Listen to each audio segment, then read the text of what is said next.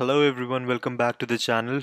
Today we wanted to discuss about configuration management, how it is making a difference in area of DevOps, how companies are leveraging configuration management tools like Puppet, Chef, Salt, Ansible to spin up and automate their configuration of their virtual or physical machine. So without further ado, let's get started.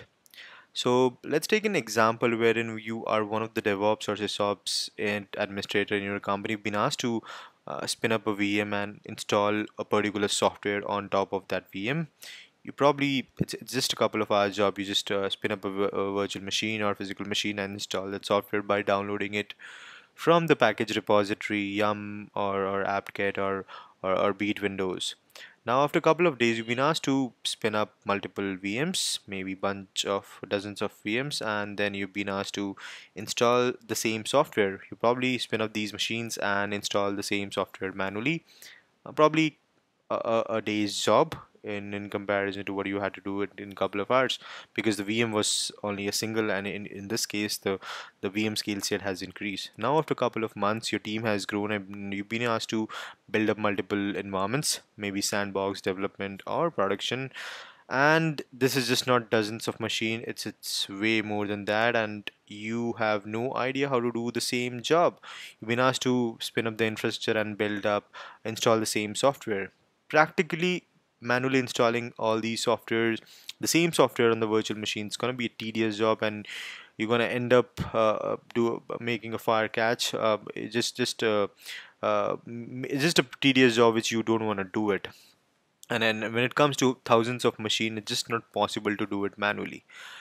And these scenarios are in wherein you have these configuration management tool like Puppet, Chef, Salt, and Ansible comes into picture, wherein they help organization to automate the software installation process, or you want to install a software into multiple bunch of virtual machines, or you want to roll back to a previous version. You have your Apache server you want to install into multiple Linux machine.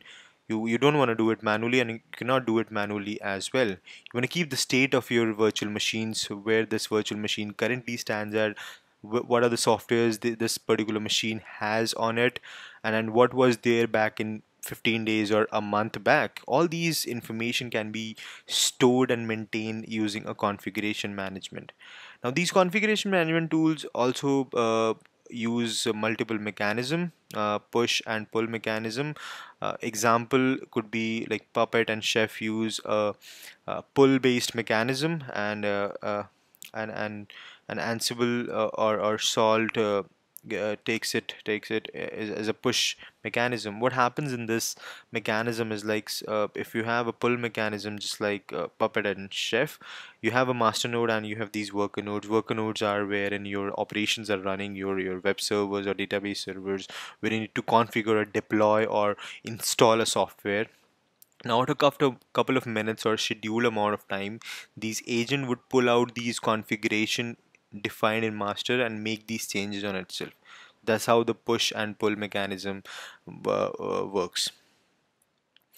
Uh, Take an example of one of the configuration management tool like Puppet. It not only helps you to deploy software or roll back these softwares, or maintain a state of your configuration, it also helps companies to automate infrastructure, which means you can build virtual or on-premises machines, infrastructure resources, virtual networks, storage using these configuration tool as well. Now, how a Puppet master agent architecture works? It works on a master agent architecture, which means you would have a master which would control all of your agents. Your agents would be slaves. These are machines wherein your applications are hosted. These are could be Windows or Linux machine. However, your Puppet master has to be a Linux or Unix based machine. It works on 8140. Now this master keeps a track of all the facts, all the configuration your agents has, and it periodically checks if you need to install anything. Now suppose you have bunch of machines, 50 machines. All these 50 machines are connected to masters, and all of these machines needs to be upgraded from IaaS 7 to 8, or your Apache server needs to be downgraded from certain version. Now, Puppet Master would write a configuration on it on itself, and after every 30 minutes by default, these machines, this Linux or Windows agents would be polling this information. If it checks if it needs to upgrade it to a certain version, or it needs to be downgraded to a certain version as per defined in the Puppet manifest, it will try to ramp down or make the changes on its own, and then it comes to a desired state. That's how it works. The communication happens within between agents and master using a certificate.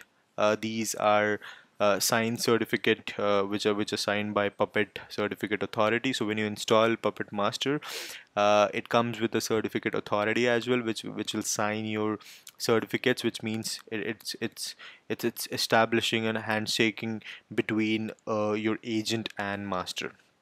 Talking about deployments model, there are two models. One is a standalone model, wherein your agent and master can be installed on the same server. These are primarily used for proof of concept or very small infrastructure. However, master agent model are the most common and production used model. That's pretty much all for today. I hope this video was informative, and it did make sense in terms of how the configuration management works, how Puppet works, and generally how you can leverage configuration management in your organization as well to automate your infrastructure or configuration management. That's it for today. I'll see you in the next video. Thank you.